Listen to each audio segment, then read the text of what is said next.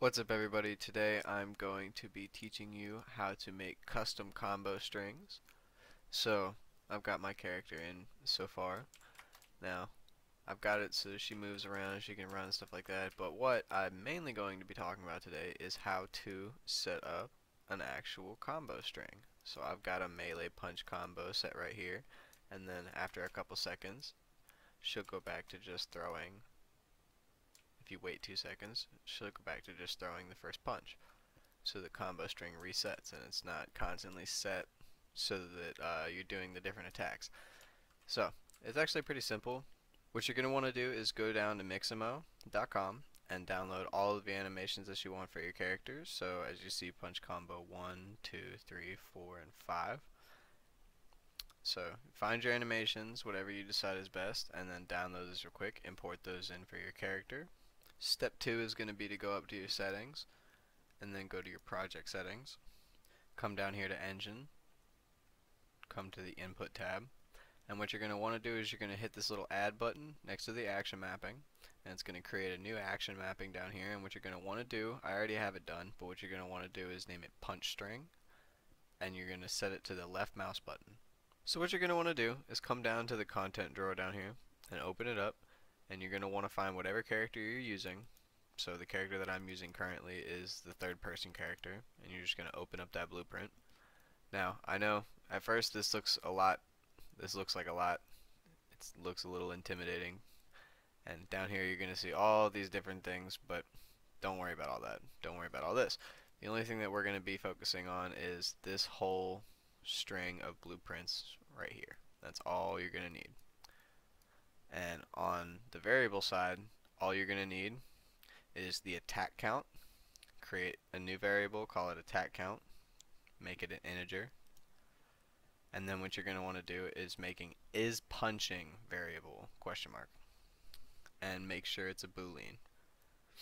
Alright, so basically what this is doing is you created that input in your project settings called punch string. So whenever it's pressed, which means whenever it presses the left click, it's going to do the action once. So you just right click, create new action, set up all this, branch it out, and what this is character movement. So you just right click, type in character movement,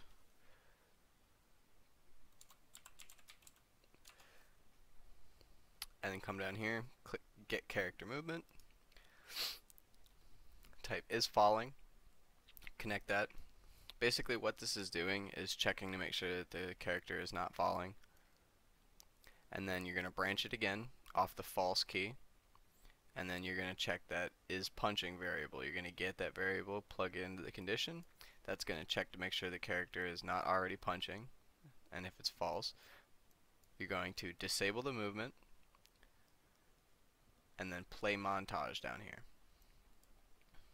So for the disable movement, the target is the character movement. Basically what this is doing is whenever it makes sure first that the character is not falling, and then it makes sure that the character is not punching, and it'll disable the movement for a second, and then it'll play this montage. Now what you're going to want to do is go to your content drawer that you have all your animations in.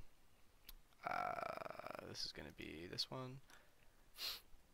And what you're going to do is take all of your animation sequences, right click all of them, come up here to create, and click create animontage, and it'll create a montage for all of your punch sequences. And so down here on play montage, what you're going to do is take your mesh from up here, drag it in, hook it up to the in skeletal mesh component, and then right click, type in select. It'll bring this up. Now depending on how many combos or how many punches you have in your combo, whatever, you click this little add pin button and you can increase it to match the amount of punches you have in your combo string. And so then what we're going to do is we're going to take the attack count integer, drop that right here, click get attack count, and then we're going to drop a percent integer, and set that to the number of attacks in your combo. Sorry, I couldn't get that word out for some reason. Alright, hook this all up, plug in the disable movement, hook everything up.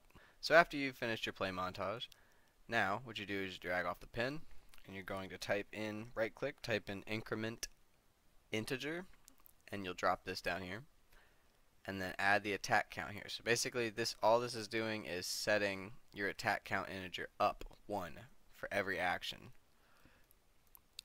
And what you're going to do is drop a delay here directly afterwards. What this is going to do is this is going to disable your character's movement until you've played the attack, and then it's going to stop that delay, and then, or it's going to delay for another second after that attack is finished, and then it's going to basically set your character back to walking. So you're going to right click over here, click set movement, or type in set movement mode, click set movement mode to walking, and then off of the execute, drag in is punching variable and click set, and make sure that it is false. Then what you're going to do is drag and create a sequencer down here and plug this in, and then from 0 to 1 you're going to create another delay. This delay is going to be for the attack reset. This will make it so that if you're doing sword swing combos that are set to only be 3 and you don't want to have them constantly playing the next attack in the combo string even though they've stopped and moved on somewhere else in the map, this will make it so the first time you click it, it'll set out the first string after 2 seconds. It'll always set out the first string. Click attack count 0, and then from the 0 you're going to drag it all the way back, and you're going to plug it into the reset of the do once. And that is pretty much it. I know that I didn't really explain it that well. I've been messing around with this program for almost about a week. I'm figuring out the ins and outs of it, but I just wanted to show that to people and kind of go over how I did it and how I spliced things together. This is just a simple melee combo string, and you can also do the exact same thing, set it to the right click for a kick string if you wanted to, switch up the button input, add in different animations. All you gotta do is just copy and paste a couple things up and plug in your animations. You can get all the different animations off of Mixamo.com. But yeah, I'm learning slowly but surely. I want to be able to at least make a full game by the end of the month, but I'm learning bit by bit, piece by piece, and now I've got myself a little melee combo string. I'll catch you guys later.